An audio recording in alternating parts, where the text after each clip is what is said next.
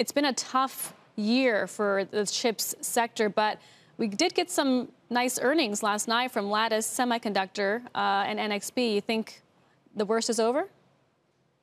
Sure. So, first of all, good morning. But, I would say in general, we remain constructive on the semiconductor industry over the longer term. Really, the secular content growth is going to drive, on average, pretty solid growth over time. Obviously, the sector remains somewhat cyclical. But really what we're looking at right now, despite some bright spots, we are very much of the belief that, we're in a sort of an inevitable inventory correction that really follows 2 years of robust revenue growth, exacerbated by acute supply chain constraints, and really that led to unprecedented customer co-investments as well as pockets of double ordering. And really, we anticipated 2023 to be kind of a challenging year with a moderate sort of downturn.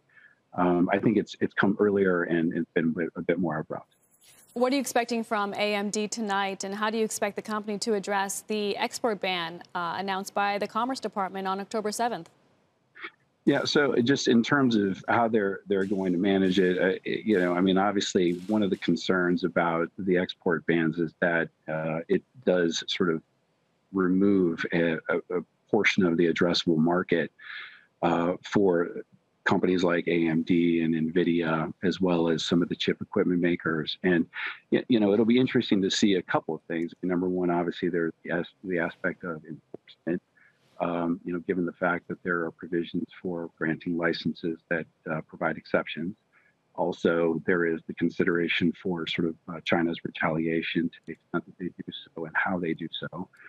But ultimately, this does actually take off the table, we believe, some structural demand for companies like AMD.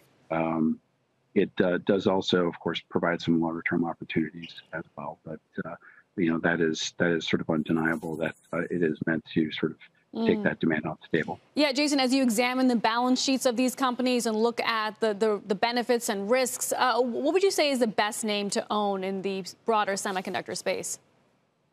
Oh, well, we're on the debt side, so sort of not really in the business of providing investment advice. But what I would say is, from a credit perspective, we would generally say that most semiconductor names have benefited from a credit profile standpoint greatly from the essentially robust growth that we've seen over the last couple of years, position themselves well, manage their balance sheets, and so have a little bit of headroom for what, again, we expect to be some challenging 2000.